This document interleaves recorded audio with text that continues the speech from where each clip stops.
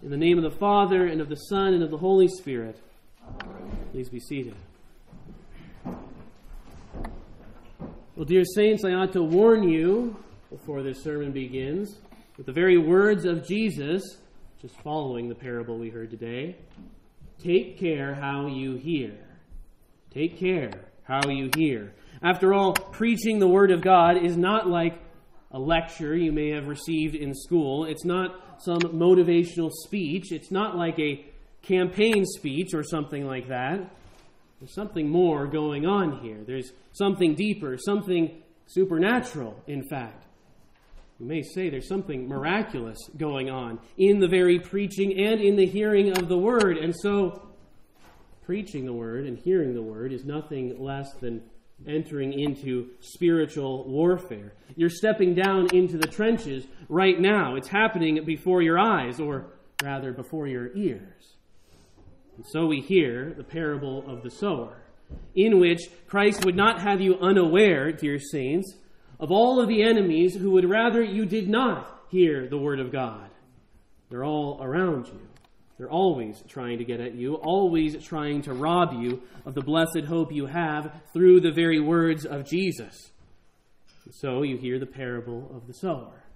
And as Jesus himself explains it, the seed is the Word of God, the Word that is preached, which means the sower is the preacher. And if we may say so, the sower is in fact not a preacher, but the preacher. It is himself, Jesus, the one who sows the seed, the one who proclaimed first upon this earth the blessed gospel in the flesh, in his own body. The seed is the word.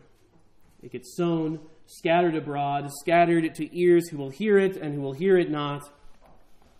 And then comes the enemies.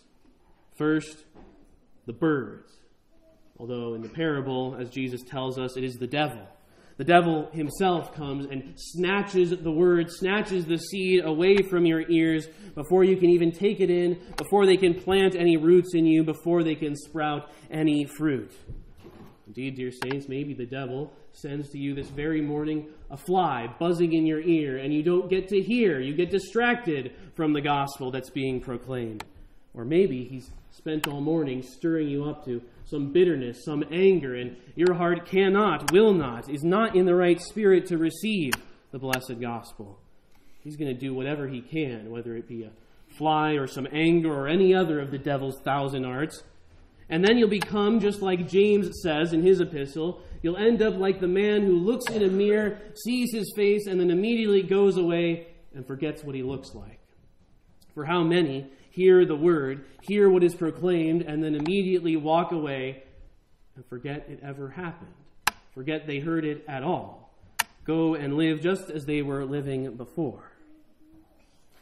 It's a feature of the parable of the sower, by the way, that Jesus doesn't do anything in it except describe. He doesn't give you a solution. He doesn't give you an answer, not in the parable anyway. And preachers often have this struggle. They're going to take up this parable and give you some program, some solution. Just do this, and then you'll know you'll be the right type of soil. That's not how the parable goes. In the parable, Jesus just lets you know the devil is there trying to snatch it away from your ear. So I'll tell you, not out of my own words, but based on the scriptures themselves, if you have any defense against the devil, then you ought to at the very least take up prayer. That's why we do indeed take up prayer before we even hear the word of God in the service. We prayed today, in fact. What was our prayer today? O God, the strength of all who put their trust in you, grant that by your power we may be defended against all adversity. That doesn't just start when you walk out the doors today. It's already begun. You're in the trenches now, after all. And what comes next? Then the seed sown upon the rocks. It can't plant any roots. It can't lay them down deep. And so when the sun comes out, when the time of testing comes, Jesus says, they fall away. They're scorched and withered, and they can bear no fruit. And so it happens that the world is also out there trying to scorch you, trying to prevent you from putting down roots. In fact, if you haven't noticed, our world today revels in rootlessness. It loves the fact that there is no depth. It loves the fact that nothing is certain, nothing is true, nothing is objective. The Word of God would have it exactly the opposite way. Only that which is objective and true is that which you should put your roots down into, sink them deep, and thereby have something solid to stand upon when the time of testing comes. Now, maybe Jesus spoke this especially with the very persecution that the martyrs, that his own apostles hearing it would endure. For all but John, they say, were killed for the faith. And many more besides that, all through ancient history, not just then, but all the way through the history of the church. There are still martyrs in the world today. Still those who are tested and burned by the sun, and yet they have roots. They're not simply rootless, cast upon the rocks. We maybe don't have it quite yet, and yet even here, even in Oklahoma, even in Chickasha, you feel pressure. That's what the Greek word means. Tribulation, we usually translate it, but the word itself means squeezing, something tight, something pressure upon you. And the world around you always has all sorts of pressures that make it rather uncomfortable, at least, to be a Christian. And you feel the pressure all the time not to speak as a Christian in the world, in the public, not to live as a Christian. And so, if you don't have roots, there's going to be a problem. You're not going to hold up. And then comes the third one, the seed sown among the thorns. And, well, you know right from the get-go that's not going to go well. The thorns are not maybe what you think they would be. You've already had the devil and the world and its pressures, but now you have pleasure and joys and riches and indeed cares and anxieties. Luke says the cares and the riches and the pleasures of this life. And what do? They choke the word. They choke it right out of you. It seems counterintuitive, at least to us and to our flesh. Our flesh loves the cares and the pleasures of this life and all its riches. We think if we have those things, then finally we'll be happy. Finally we'll be content. Finally we will be secure. And yet time and time again, we find that the more cares and riches and pleasures you have in this life, the less secure you are. In fact, they come to possess you, not unlike the thorns and the weeds come to possess and take hold and choke the plants that try and grow up among them. In the end, Jesus does give at least this prescription, that seed that is to bear much fruit is to endure all these things with patience in the good soil. And so it takes a certain patience to endure the testing and the pressure and the persecution of the world. It takes patience of another sort to endure the pleasures of life without letting them possess you. And so we have these three enemies, the devil, the world, and our own sinful flesh, which loves those cares and those riches. And these three, the devil, the world, and the flesh, do not want God's name to be hallowed. They do not want his kingdom to come.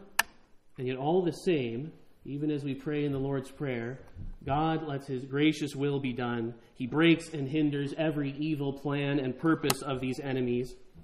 And that's why they are so bitter, so angry, so fervent to choke the life out of you and choke the word out of you. They hate nothing else than the word of God so much because by nothing else have they been defeated. This is their enemy.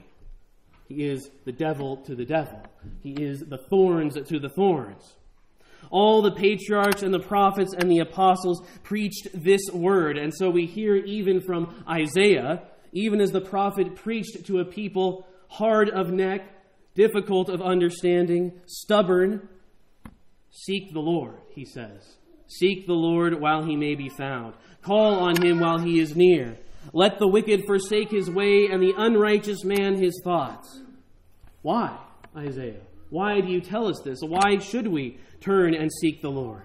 And the prophet says, return to the Lord that he may have compassion on you. Return to your God, for he will abundantly pardon.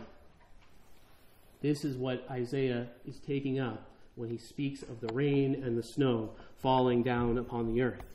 As the rain and the snow come down from heaven, this is the very mercy and compassion that the Lord has for you in his word.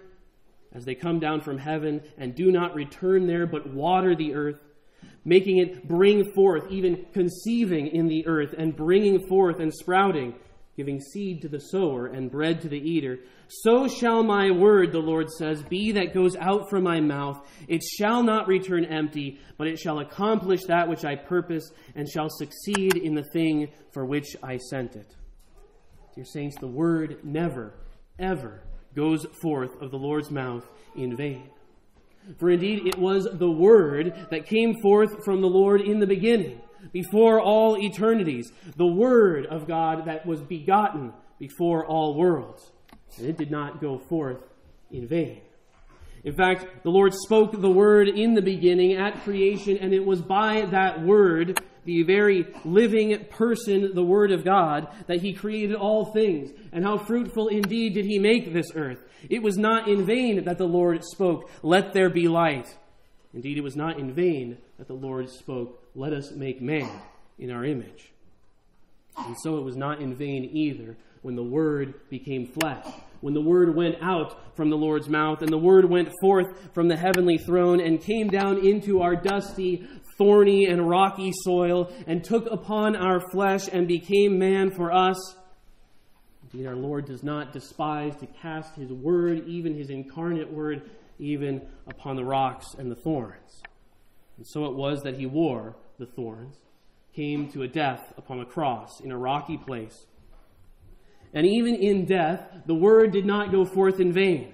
He went out from Jerusalem to that cross, knowing that he was going in order to be planted into the earth, to conceive within that tomb life, and then to bring forth life out of that tomb, once and for all, to bear abundant fruit.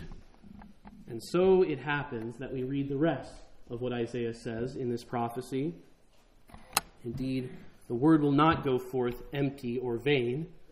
For you shall go out in joy, and you shall be led forth in peace, even out of the tomb itself.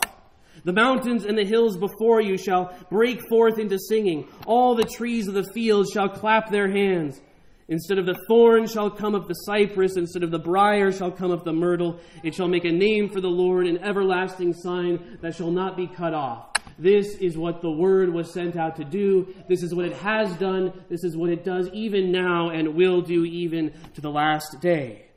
Jesus burst forth from that tomb in a new and greater exodus, leading his people forth not out of the tyranny of Pharaoh of old, but out of the tyranny of death and sin and the devil.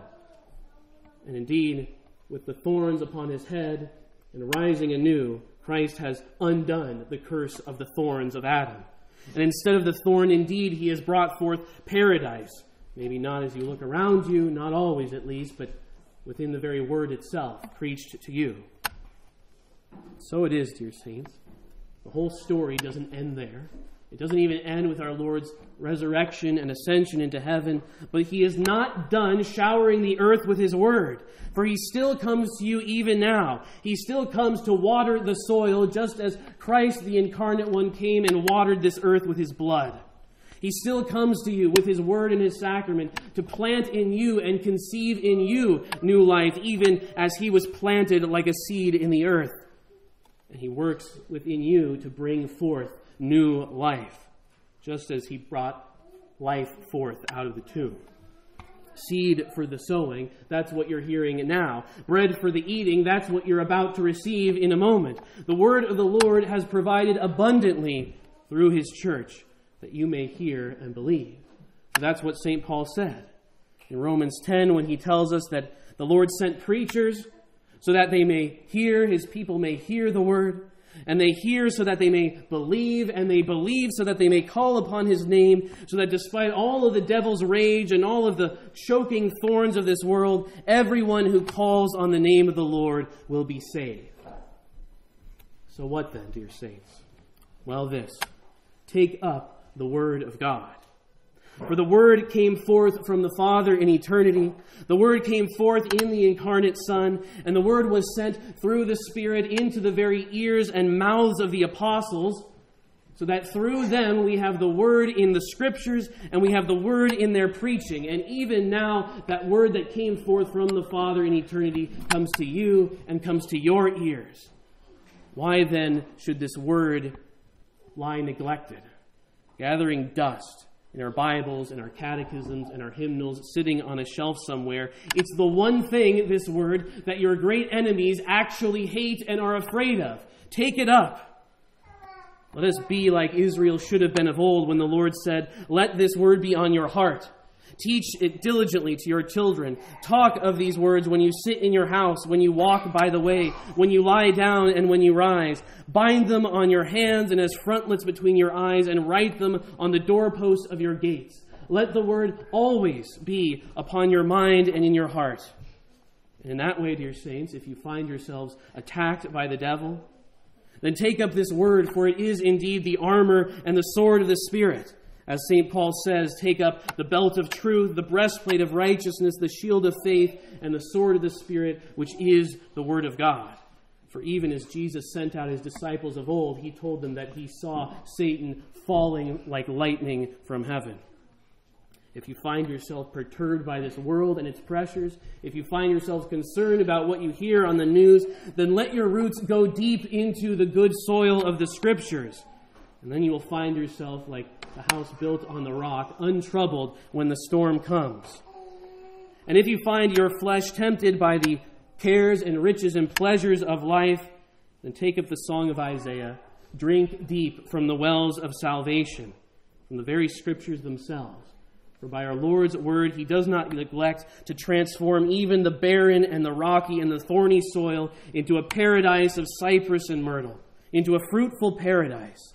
And so, dear saints, as our Lord says in the parable, indeed you will endure through the word in the good soil, bearing fruit even 100-fold. You will be a branch grafted into the tree of life, and you will be a pillar in the house of your God, never to be cut off forever. In the name of the Father, and of the Son, and of the Holy Spirit. Amen.